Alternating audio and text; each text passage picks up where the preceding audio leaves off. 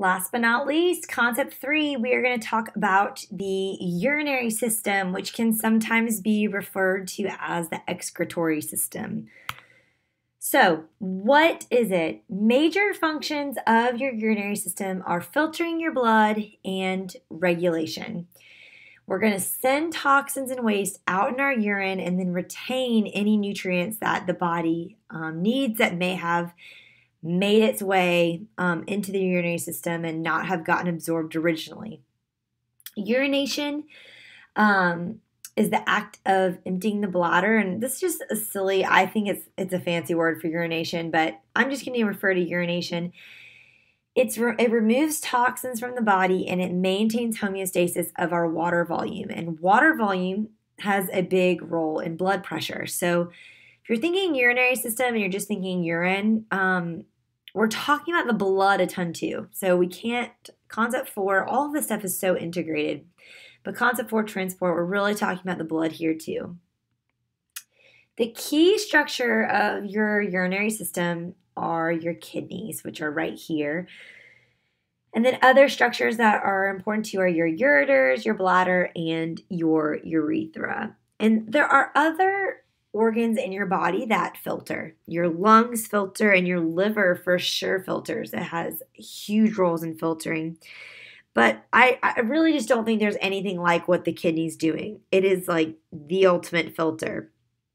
Because think of it this way, at any given moment, 20% of your blood volume is in your kidneys. That's a lot of blood in those two little organs, which is kind of crazy.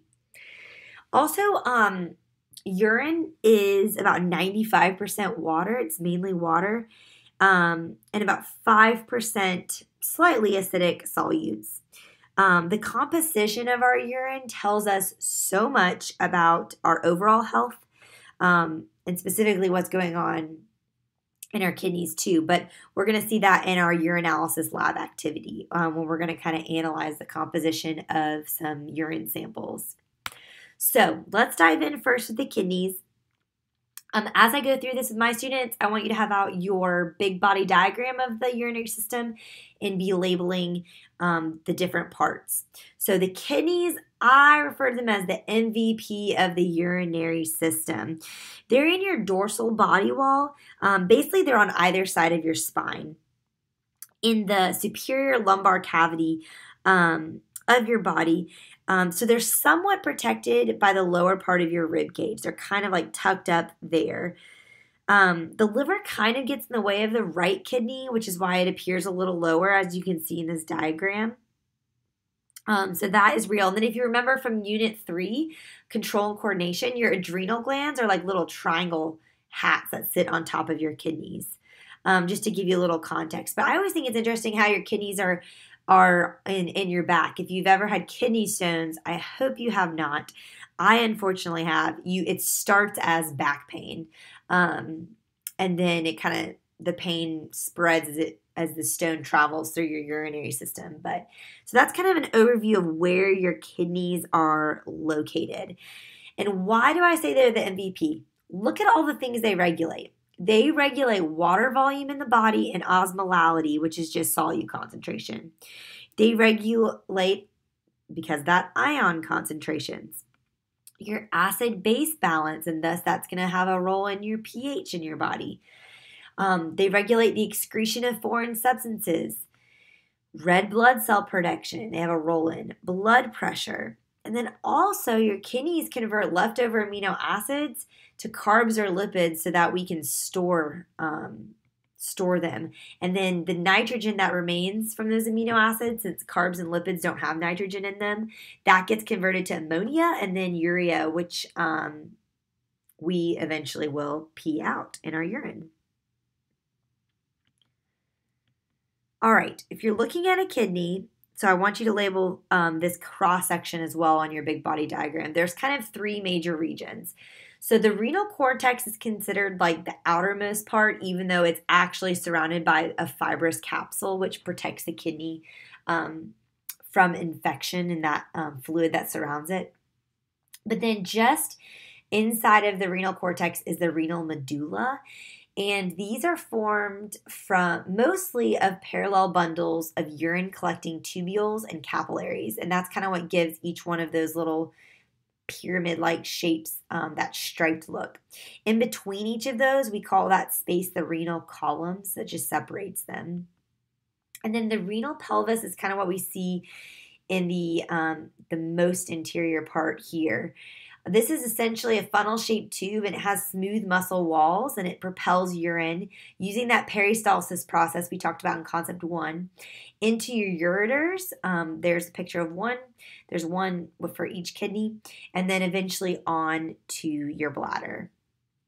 So that's an overview of its structure, but I can't talk about its structure without also mentioning its blood and nerve supply. So when you see the word renal, we're talking kidneys here. So the renal artery delivers oxygenated blood from the heart via the aorta, which is a very important artery, to the kidney. So that's where it's coming from. You should remember aorta from Unit 4 transport. And then the renal vein is going to take deoxygenated but filtered blood out of the kidneys into the inferior vena cava, which is then going to, which is a very critical vein that's going to bring it back to the heart. And then the renal plexus is it's not pictured really anywhere here, but it's just referring to the network of the autonomic nerve fibers and the ganglia that are innervating the kidney. Now, one last thing to mention. So you can kind of see how the artery and the veins, they branch into smaller and smaller components. If you remember from Unit 4, arteries can feed into smaller arteries, which feed into arterioles, which are even smaller, which then feed into capillaries, which make up capillary beds, which are all in here. They're just not pictured. And then those capillary beds, branch into venules, which are like teeny tiny veins, which those branch into bigger veins, which then all will lead back to the renal vein. So just a little review of blood vessel organization, if you will, from Unit 4. Okay, in class we're going to stop and we're going to do some fun lab stations about kidneys.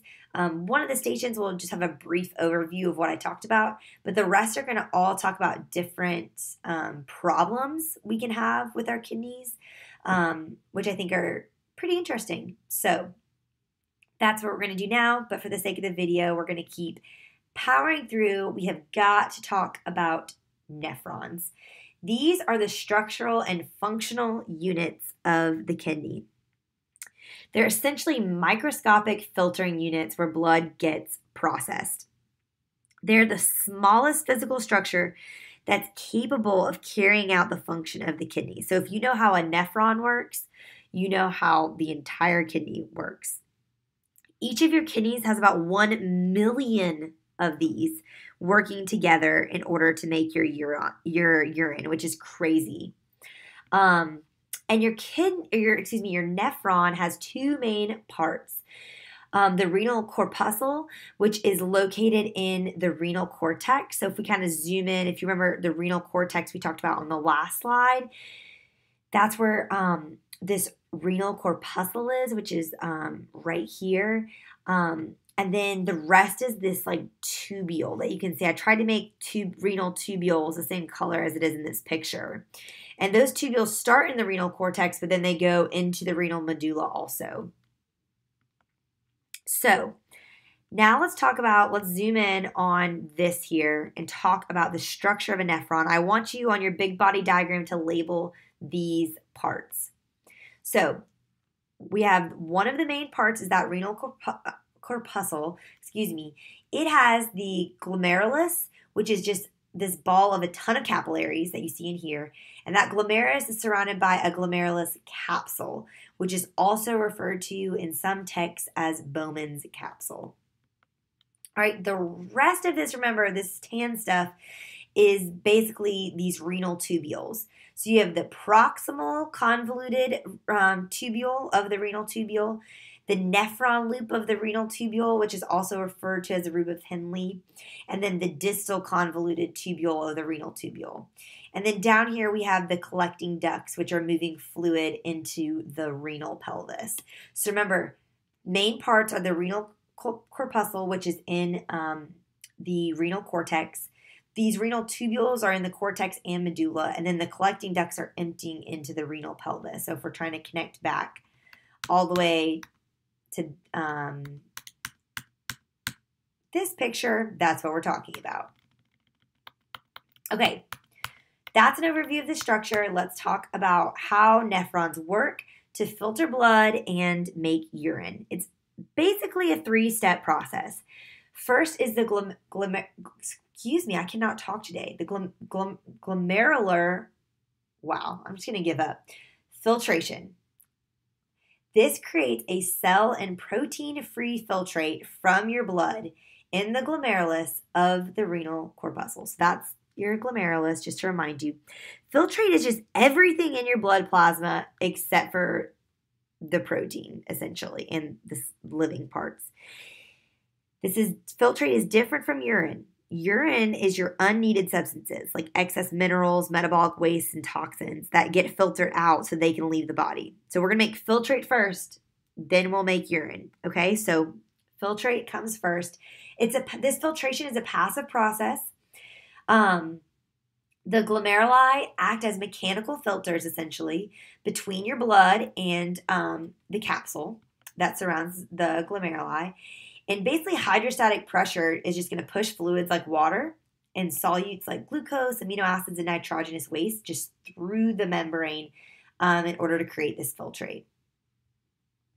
All right, next is tubular reabsorption. So we're going to just get, all this means is we're going to go through the tubes. You can see all the arrows here, and we're just going to reabsorb into the capillaries, okay, any needed substances from the filtrate. So we see whatever's in the filtrate. We're like, oh yeah, we actually need that. I don't know how that's still in the filtrate. We're going to just pull that out, pull it back in the blood, and this is going to go down in the renal tubules and also the collecting ducts. So most of your filtrate's contents like sodium and water are just going to get reabsorbed back into the blood at this time. And this can be a passive process via diffusion, facilitated diffusion, and osmosis, or it can be active transport, which requires ATP, which you should remember from Biology 1 or Unit 1 where we reviewed all this. It's just depending on what we're reabsorbing will depend on how we reabsorb it. And then last is the tubular secretion. So this is also in the renal tubules and the collecting ducts. This is where any unneeded substances are going to be removed from the filtrate and then moved to the renal pelvis, where it'll then be excreted from the body as urine. So that's going to be taking things out like hydrogen ions and potassium and ammonium and creatinine. They're going to take those from your capillaries into the filtrate. And then secreted urine is going to end up containing filtered substances, but also secreted substances too. And this is a really important process for maintaining our blood's pH. So how is all of this regulated? The glomerular, I can't today. I don't know what's going on in my mouth. Filtration rate is how much blood can pass through the glomeruli every minute. And this is controlled both intrinsically through renal autoregulation and extrinsically through your endocrine and nervous system. So intrinsically, how are the kidneys regulating themselves? How are they self-regulating? Well, they use a myogenic mechanism, which basically means if your blood pressure is too high, it's going to be pushing way too much blood in the kidneys. The muscles that are in your glomeruli will shrink so that they just can't take as much in. So they're just going to respond to that internally. And then there's also this feedback loop between the renal tubules and the glomeruli based on the amount of salt. So it's a negative feedback loop that's going to cause some signaling there too to help self-regulate so that your kidneys don't get overwhelmed. And then, of course, there's always going to be some extrinsic control via your nervous and endocrine system. So, for example, ADH, or the antidiuretic hormone, gets secreted by your posterior pituitary gland, helps your body know if it needs to retain water in order to stay hydrated and transport that water into cells through channels called aquaporins. in order to maintain blood pressure. So it's going to play a role in that as well. All right, last we got to mention the other structures of the urinary system because I've spent almost all the notes talking about the kidneys, but that's because they're so important. We also have your ureters, which are paired tubes that transport urine from the kidneys to your bladder. They're moving urine using that peristalsis method that we talked about in the digestive system.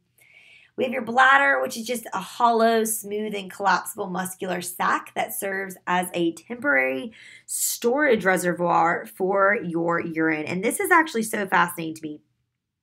Your full bladder can comfortably hold about 500 milliliters of liquid, which is a lot of liquid. That's a lot of urine. But it can stretch and expand to hold up to 1 liter of liquid if it needs to. That is so nuts. That's your bladder, sorry. And then your urethra. This is a thin-walled muscular tube that carries urine from the bladder via an involuntary internal urethral sphincter that is made of smooth muscle that just lets the urine flow in. And then it carries it out of the body via the voluntary external urethral sphincter. It's made of skeletal muscle, so you can control, hopefully, when your body releases urine or not.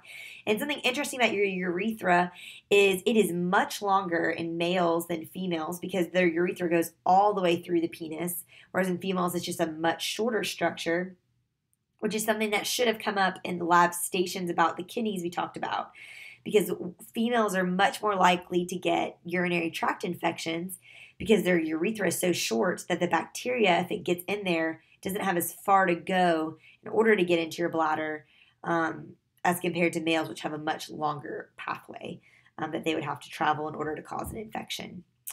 So that is our urinary system.